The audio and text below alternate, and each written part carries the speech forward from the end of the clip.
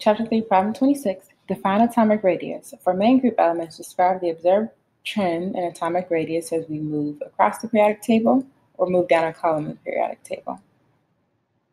So with nonmetals, you can define atomic radius as half the distance between bonded atoms. So let's say we have two atoms that are bonded, and they're both nonmetals. Let's say it's two bromines or two chlorine atoms bonded together. And the dot represents their nucleus. If you take the distance between the nuclei, and unlike the electron cloud, which you can't define, you can identify exactly where the nuclei is.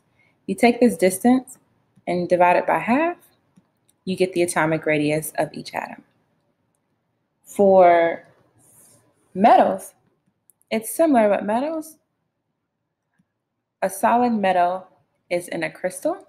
And so what you can do is something very similar, but take half the distance between two atoms in the crystal. If you take half of this distance here, you would get the distance of one atom, giving you that atomic radii.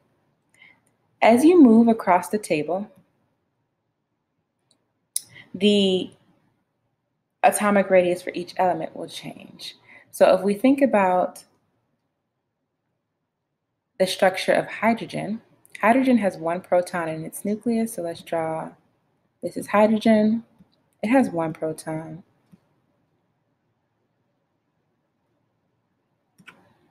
In its period, the next atom that we have is helium. Helium has two protons.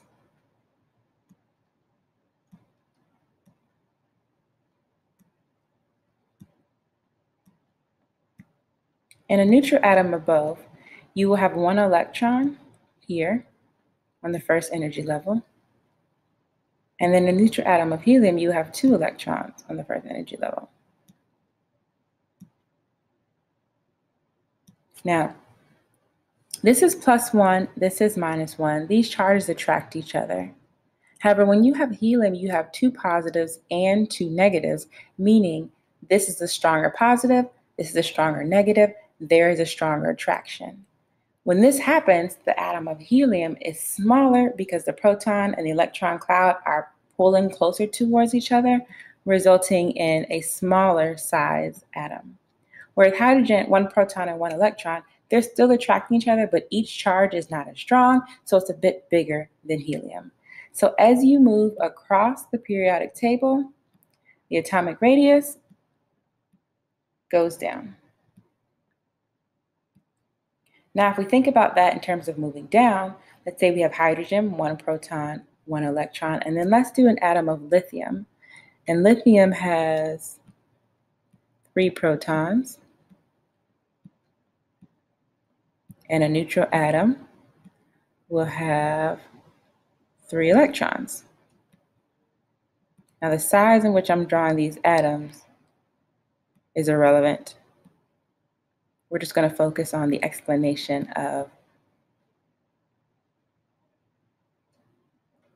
the atomic radius. So with lithium, you have 2 electrons on the first energy level. The second energy level has 1 electron, giving us a total of 3. So what happens here is these protons feel these electrons feel this positive nucleus and it's attracting it, but you also have an electron on the outer level that does feel the positive nucleus, but not as much because it's further away.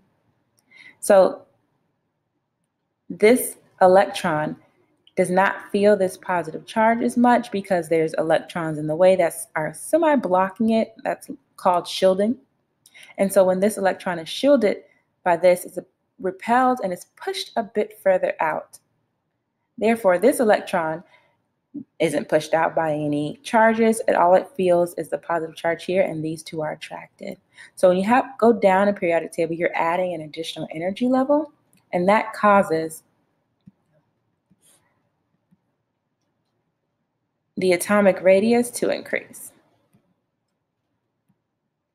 When you go down a column in the periodic table, your atomic radius goes up.